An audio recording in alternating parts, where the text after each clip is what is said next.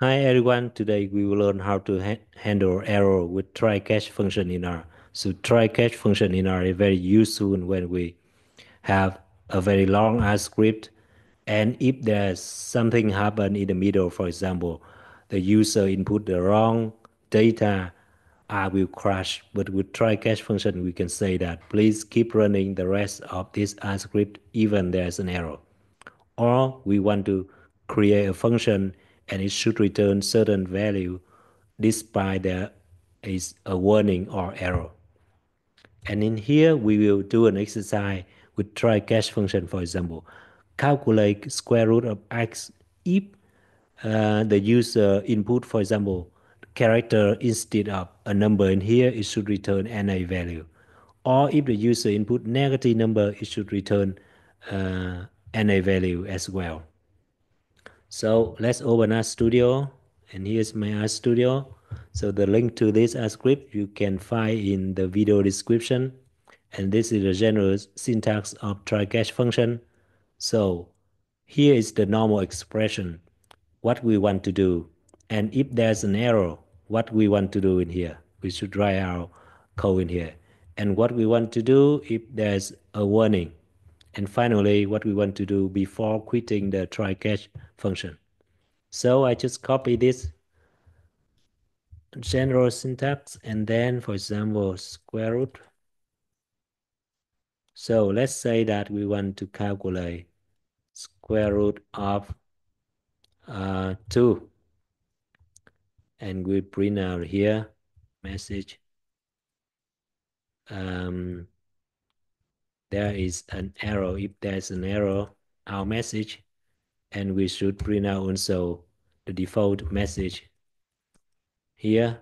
E, because we input here, E, so on. And here there is a warning, and we should print out this warning W, and here we will not do anything. Let's run this command and see. Control enter. So there's nothing though, so this is not printed out because there's no error. But if I say -2, control enter, so there is a warning. So in this case, there is a warning. So, and then the warning is NANs produced. Or if this is a character, let's run this. There is an error. So in this case, and the error message is object A is not found. So for example, when we want to say that x equal to 3 and we run the whole program, or y equal to 4 and we run the whole program, and if there's an error in here, there will be nothing executed. So this command we will not execute it. For example, here, just say square root of A. I just run this. Control enter. So let's type X in here. So object X not found because A, this is, there will be an error because R doesn't know what is A. So when there's an error in here, nothing will be executed. It stopped right here. But if we use try-catch function, let's run this. Control enter. So it still execute this one. X is now 3, Y is 4.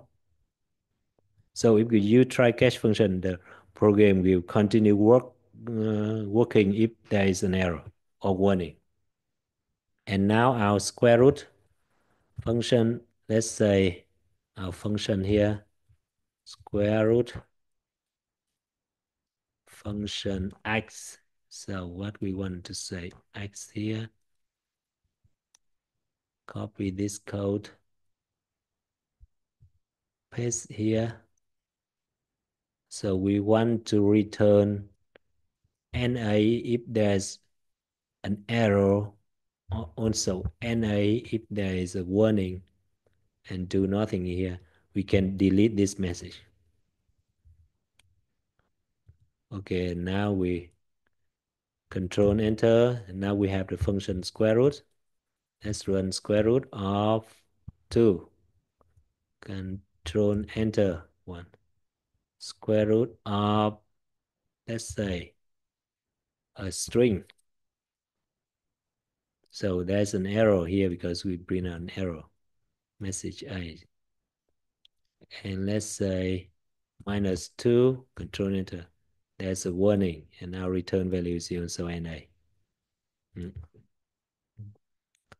So let's say A is equal to 3, and if we input this is a character string, execute this, Control Enter, so the second line also executed. A is now 3, despite there's an error in here. Let's say B, Control Enter and type B in here. B is NA. So thanks for your interest in this video. Please subscribe to get latest update about my videos.